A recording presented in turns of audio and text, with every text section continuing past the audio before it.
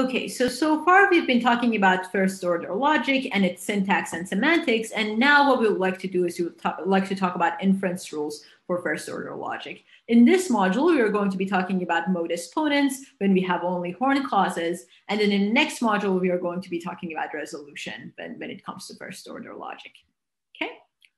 All right, so if you remember what inference rules do is they basically do symbol manipulation. So they take the formulas, the syntactic form of the formulas, and they have like no notion of meanings or anything of that form. But based on the formulas that are in knowledge base, they basically try to infer, they try to derive or prove a new formula based on what exists by syntactically moving things around, kind of like what we have seen in modus ponens for propositional logic, right?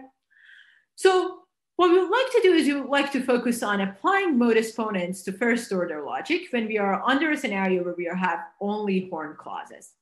And if you remember, horn clauses were definite clauses and goal clauses, and definite clauses were of the form of having some set of prepositional symbols, so P and Q, for example, implying P1 and P2, for example, implying some Q. So some positive literals ANDed with each other, implying a new positive literal. So how do we extend that idea of definite clause to the space of first order logic? So if you want to look at definite clauses in first order logic, we're going to have a set of variables and we're going to have quantifiers on top of them. So for example, this is an example of a definite clause where we talk about for all X, for all Y, for all Z, and then we have these predicates takes X and Y, ANDed with another predicate covers Y and Z, and that implies a whole new predicate knows X and Z. Okay, so we have kind of like these atomic formulas ANDed with each other, and we have a set of quantifiers outside and this implication.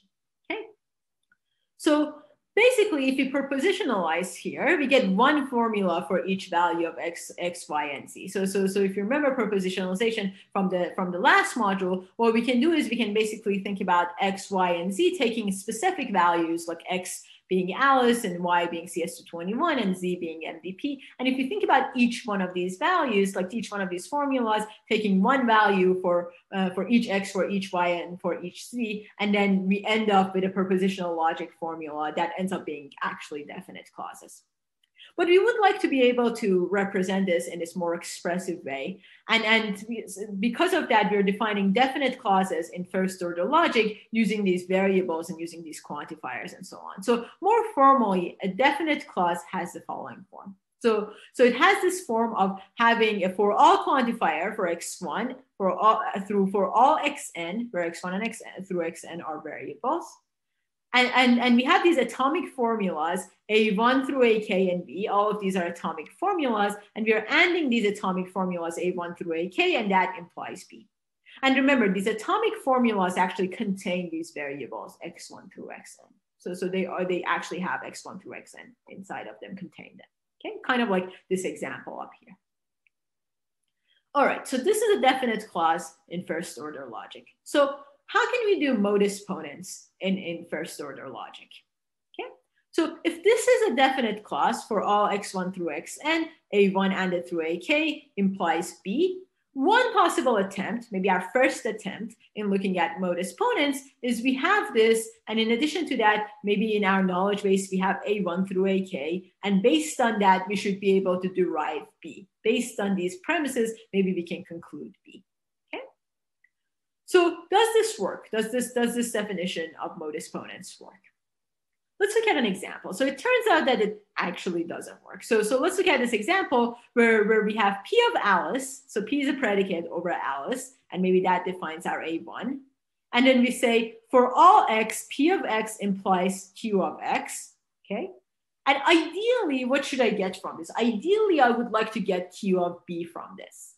But I'm really not able to do that. Well, why am I not able to do that? Because remember, modus ponens is an inference rule. Inference rules don't really know anything about semantics or meanings. So they're basically just matching symbols. And if I'm just matching symbols, first off, P of Alice has nothing to do with P of X. So I can't really match P of Alice and P of X. So I'm kind of like screwed. I can't apply this modus ponens idea on top of it.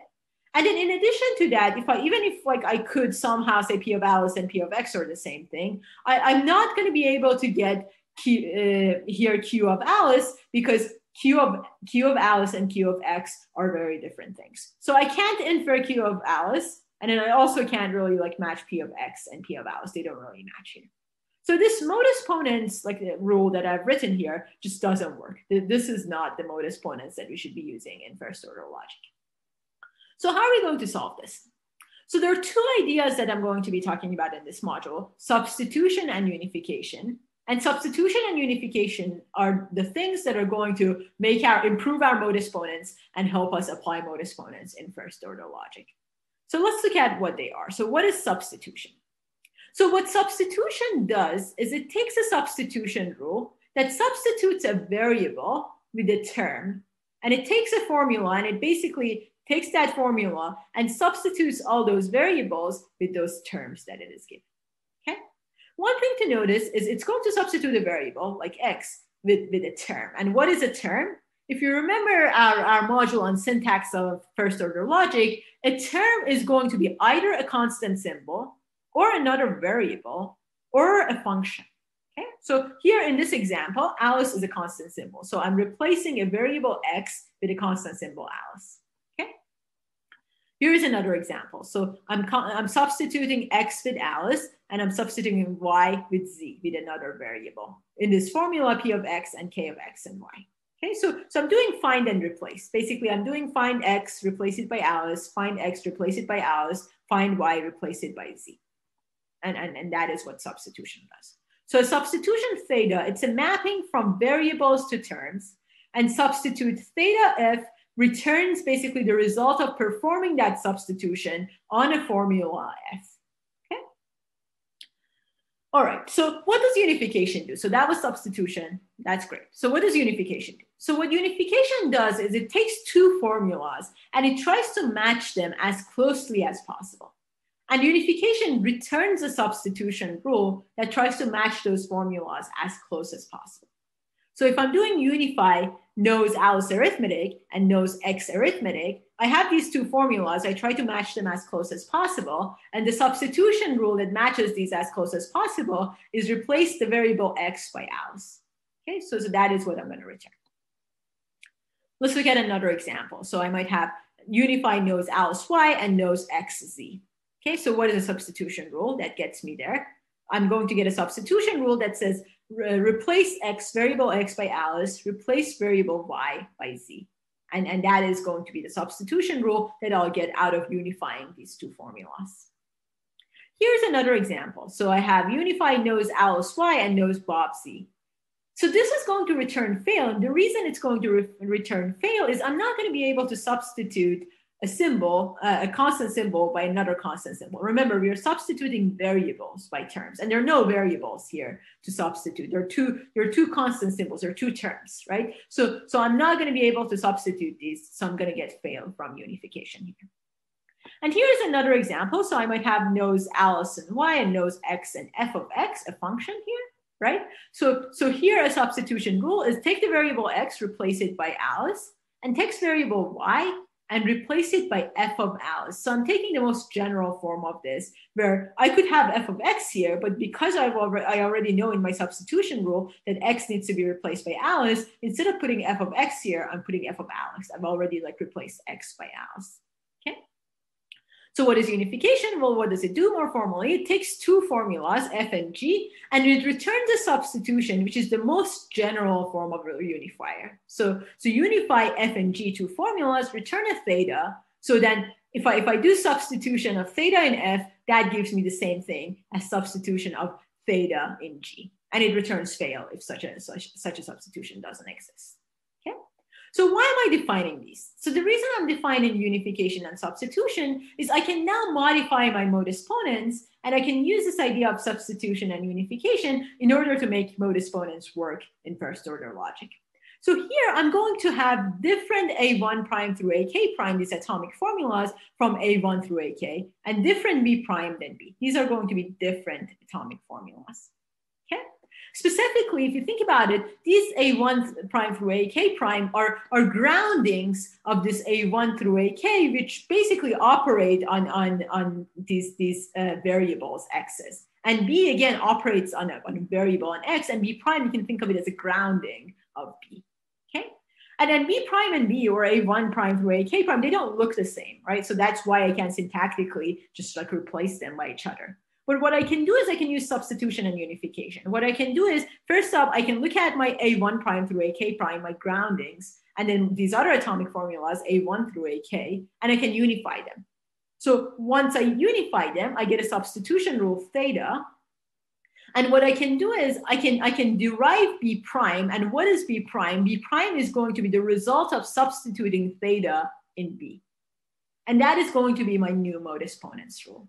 Okay, so I'll end up getting a grounded version of B prime. And how do I get that? By substituting theta in B. And where do I get theta? I get theta by unifying A1 prime through AK prime and A1 through AK. Okay, let's look at an example. So let's say that in my knowledge base, I have a premise that says Alice takes CS221. So this is my first version, A1 prime, which is a grounded version of X taking Y. And then I have CS221 covers MVP. Again, it's a grounded version of Y taking Z. So what I do is first I do a unification of these two formulas and these two formulas. And based on that unification, I'm going to get a substitution rule. That substitution rule tells me that take variable X, replace it by Alice, take variable B, take variable Y, replace it by CS221, variable Z, replace it by MVP. And then what am I going to derive? What am I going to return out of modus ponens? Modus ponens basically tells me that this is your B. You want to return kind of a modified version of B. And what is that modified version? That modified version is using this substitution rule over your B, over this nose XC. So if I substitute theta in nose XC, I'm going to get Alice nose MVP, and that is the thing I'm going to be returning. That is the thing that I'm going to be deriving here or proving here. And that's basically applying modus ponens in first order logic. So let's think about the complexity of this. How is the time complexity here? And how bad is this? So if you remember, when we're doing modus ponens in propositional logic, every time we were running modus ponens, we were adding one propositional symbol, right, in the propositional logic land.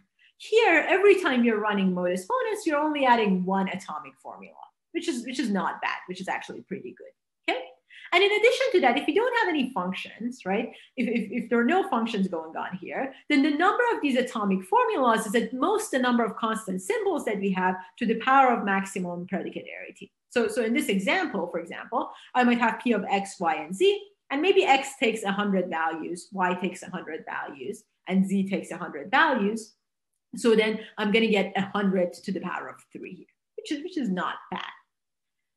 But the thing is, if there are functions here, then we actually end up with infinite number of them being applied to each other. So this becomes unbounded. So if I have a function over A, I can keep applying that, and I end up with an infinite number of things being added in because I can keep applying the function on it. So remember, like, for example, the sum function that we saw, like earlier in one of the examples, we had sum of 3 and X, right? So I can keep applying sum on top of each other, on top of itself, and almost like recreate like arithmetic by applying sum on itself. But we are going to get an unbounded number of formulas here, which is not that great. Okay. All right, what else do we know about modus ponens? So the thing with modus ponens in this space of first order logic. So what we know is modus ponens turns out to be complete for first order logic with only Horn clauses. This is a similar type of completeness that we have when we look at modus ponens in propositional logic. Again, if we are limited to Horn clauses, we have completeness in first order logic as well. In addition to that, we know that first order logic, only when it is restricted to Horn clauses, is semi-decidable. So what does that mean? What that means is that if our knowledge base entails F, and we want to figure out if it entails F or not, but if it actually entails F, and we keep doing forward inference, we keep trying to derive a new formula until convergence using modus ponens, this forward inference until kind of like complete, until we get like these complete inference rules and getting F takes finite time. So if my knowledge base actually entails F, I should be able to derive F in finite time. I should be able to prove F by just inference rules in finite time, which is pretty nice. But the difficulty that gets me to semi-decidability is if knowledge base doesn't entail F, and I might not know if knowledge base entails F or doesn't entail F, right? Like if I don't know and actually knowledge base doesn't entail F, it turns out that there are no algorithms that can show this in finite time. Okay, and this is actually kind of related to a halting problem. So there actually people have shown that there is like no algorithms that could do this in finite time, and we are kind of screwed in that case. Okay. So in general, this is not too bad. In general, you can think about having a budget for the amount of time that you're going to run your inference rule and run it and see if you get lucky and KB actually entails F, you're going to be able to get F in finite time. So you could actually run first modus ponens with first order logic when you have horn clauses, and it does work in some instances when KB actually entails F. But then in the next module, what we would like to talk about is we want to go beyond modus ponens and we want to talk about resolution, specifically how resolution would work in first order logic.